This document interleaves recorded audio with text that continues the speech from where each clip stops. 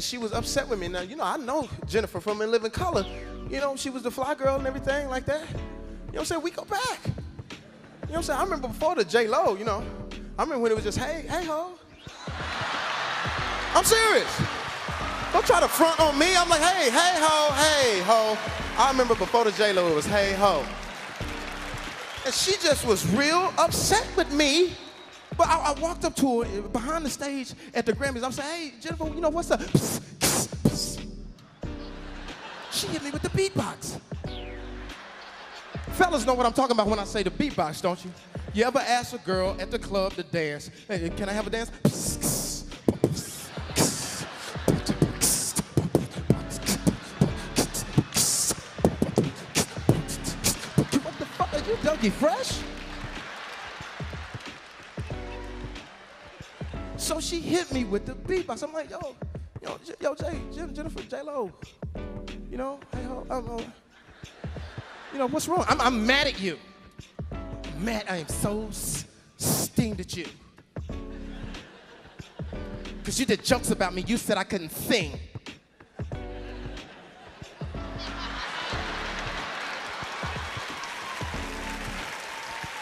Come on, man, keep it real. I'm gonna keep it real. Oakland, we gonna keep it real. I do what I do, you do what you do. Keep it real. And then that's when Puffy came in. He was like,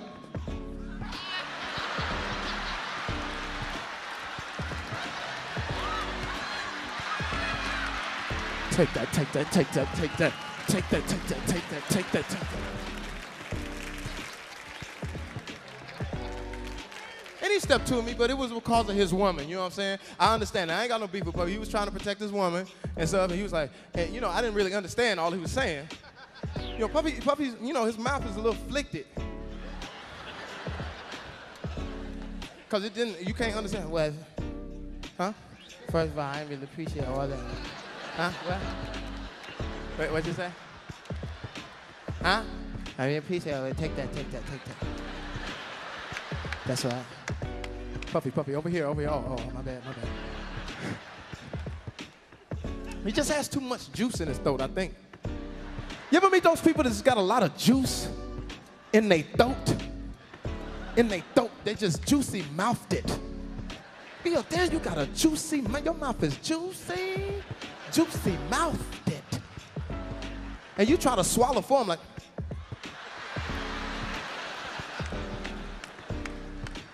So now, girl, y'all just heard Jamie Foxx with his stand-up, girl. Let me tell you, if you haven't seen Jamie Foxx, the old one, though. I don't know if the clone one gonna be like the old one, but the old Jamie Foxx, not only is he pure comedy gold, the fool is crazy about the music, and the music is off the chain. I love Jamie Foxx's music, but that's not why we here. I've been getting a consensus amongst a whole bunch of other people that bitch J-Lo thinks she's something that she ain't, and she really been cutting up. Anyways, let's get into this interview from Tommy Davison, because Tommy Davison said he had seen her after that, and we know he done played in all kinds of stuff, but he said he done seen her after that, and baby, he said she had a real nasty attitude and was real dry. Girl, let's get into this interview, and I'm gonna come back with what I think and my thoughts. Let's get into it. J-Lo bashing because she's crazy, talented. Right. Come on. Right. Can't put nothing on her. And she's a great actress too. Right. You know, but we used to hang out with me, her, my ex. We used to go to dinner together. Right. So I saw her at the upfronts. It was me and Danny DeVito. And he's like, there's Jennifer Lopez over there. You don't know her, right? I'm like, yeah, I know her. So I go over there. I'm like, what's up, girl? Shoot, man, you blew up. What is going on? She's like, hi. So what's going on? What's going on? And, you know, just living like, you know, getting some little carrot dip. And I'm going, you know, what's in that carrot dip? You know, because she's your dipping my ass. You know what I mean? Right. So I just avoided her because you never know what someone's going through that day. Right. I could be misreading it. Right. You know, I always got to get the love, but that's from my profile. Right. From being the black and between the white and all that. So I'm needy in that way. I can admit that. Right. But I do love love. Right. We had the same manager at one time. Right. And she was doing a video up in the block. Yeah. Jenny from the block. Block. Right. That one. And so he said, why don't you go and visit her on the set, man? She would love to see you. And I was like, nah, that's all right. That's all right, man. Right. He's like, nah, man, come on, man. This is you. Come on, man. I was like, nah, that's all right, man. Right. That's all right, because one time is enough for me. Right. So I go down on the platform, and there she is, you know. So I get down to the end of the thing, and I look at her, and Benny's going, come on, man, let her in here, man. I'm like, all right, man. And I go, Jennifer, what's up? And she goes, hey. So that was like the last, you know. I don't know how she's going to be when I see her next, but the next time I saw her, I avoided her. Right.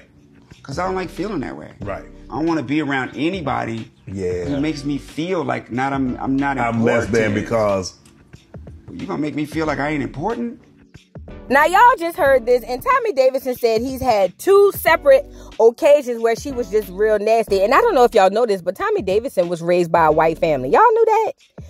I know he nigga, but he was raised by the clear people. So, you know, he has a very good, I guess you want to say, relationship with people outside of the black culture, and he normally can, you know, be okay with the clear people. But with J-Lo, this type of clear woman, it was different. He said she was just very nasty and rude and snooty and all of that. And I'm just sitting here saying, girl, how dare you, bitch? How dare you?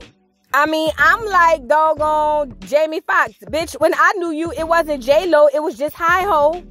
But this bitch done really, you know, I guess she felt like she done came into the black culture and used it for what she needed, and then that's it. I mean, the shit happens all the time. Like, I don't understand why we as black people get to be surprised. Now, as far as Tommy Davis is concerned, he seemed like a real nice, humble person. I don't know, never met the man, don't know nothing about him, but he seemed like he a really nice, humble, sweet person. And I know, you know, he took it in stride or whatever, but you can tell that bothered him because he, like when he said, I'm a person too, I mean something too. Like, that's real nasty. And you know what I found when it comes to the elites? You know, the people who get up there at the tippity top.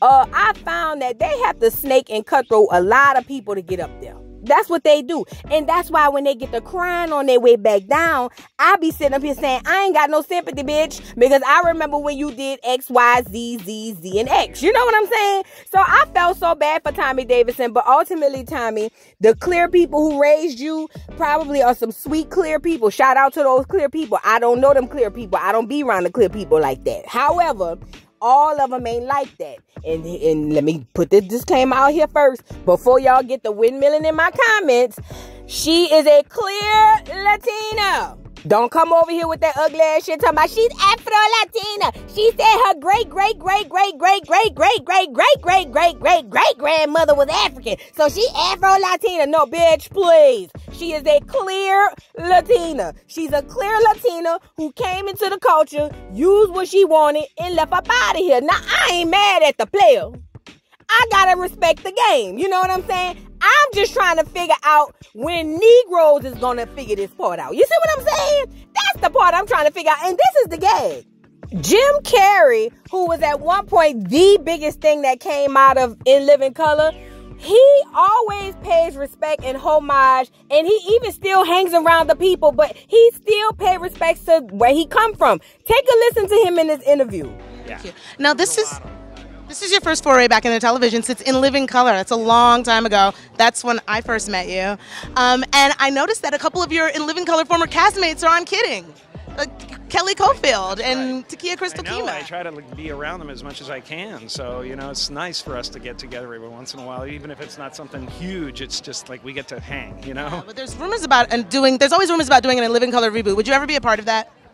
Well, I would be a part of it as a guest. I would certainly do it if they rebooted the thing. If it was the same people involved and everything, I'd love it. That'd be fantastic. Awesome. Well, congratulations on this show because it's great. I love it. So now y'all just heard that interview with Jim Carrey, and he gloats about In Living Color. He even said he still hangs around them. That's what I appreciate about people who come into the culture, the respect that's shown. But when you got somebody like a Jennifer Lopez, who was, in my opinion, this is just what I believe, who was just basically there to gain and then put her foot on the necks of everybody else, I believe that's what you get. You get to where you need to be, and then you look down at the people, you look down on your nose at the people who help you. But I say this, shout out to Jim Carrey, because Jim Carrey is a real one. I know a lot of people might think he crazy or whatever, but when I listen to this man got a lot of wisdom, and he knows a lot about what's going on in the world. So shout out to Jim Carrey. And you know what else is crazy? Keenan Ivory Wayans, a black man from the project up in New York. Shout out to New York. Y'all did good on this one. But look, a black man from New York out the projects put his whole entire family on, and he did this from the concept of his brain and invited all people of all walks of life. I'm talking about clear, black, everybody was able to come, Asian, it didn't matter. And he invited all of these people onto his platform to do what he did. You gotta keep in mind, this is after he did the movie I'm Gonna Get You Sucker, which is one of my favorite movies. But this is after he did that movie, so he had already had a level of success, and he opened up his platform to everybody, and you get people people like the J-Lo's of society, who I don't know if she have that kind of relationship or that interaction with Keenan Ivory, but who basically shit on other people. And to me, this is why I be saying gatekeep, gatekeep, gatekeep. Because I can recall this famous quote from Muhammad Ali where he spoke about rattlesnakes, and he's basically, you know, referencing that to people of other colors or whatever, people who aren't black. And he made this real profound quote, and I want y'all to hear this because this today still rings true. I'm telling you, a lot of stuff from the 60s still ring true. Let's take a listen. People who mean right and in heart want to do right, but they're so few. If 10,000 rattlesnakes was coming down that aisle now, and I had a door here I could shut, and in that 10,000, 1,000 meant right. 1,000 rattlesnakes didn't want to bite me. I knew they were good. Should I let all these rattlesnakes come down, hoping that 1,000 get together and form a shield? Or should I just close the door and stay safe? I think that... You understand? The Viet Cong are not all bad, but America's still dropping bombs. In Hiroshima, Japan wasn't bad, but she still dropped the bomb. In Korea, they weren't bad, but they still dropped the bomb. So now I'm going to forget the 400 years of lynching and killing and raping and depriving my people of freedom, justice, and equality. The first fired, last hired, the lowest of low, last respected. And I'm going to look at 2 or 3 white people who are trying to do right and don't see the other million trying to kill me. I'm not that big of a fool.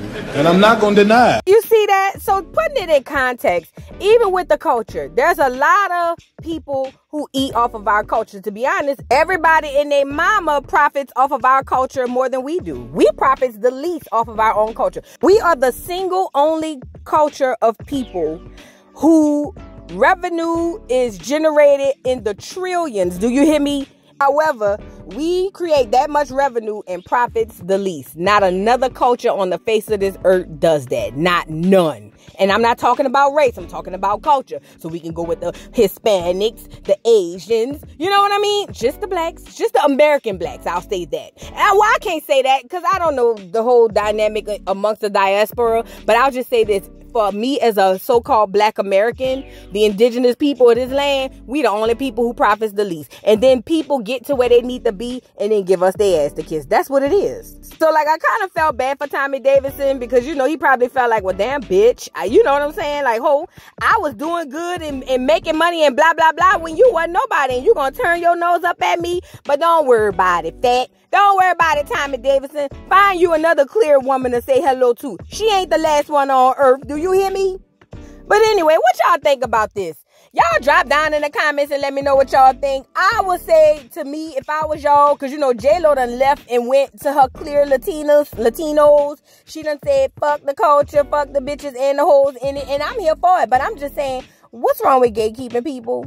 I know they taught y'all not to do that, but I'm just saying, it's just a thought. Drop down in the comments and let me know what y'all think. Don't forget to like, subscribe, hit the notification bell, all of that, wooty, wooty, wham, wham. Subscribe to both of my pages on YouTube, Voodoo Doll TV and Voodoo Doll TV's The Dollhouse. And I will see y'all hoes later and down there in the comments. Bye. Mr. Carroll, how you give the voodoo doll time to talk? I don't get no fucking time to talk. Who the voodoo doll is? The nigga you just had up here.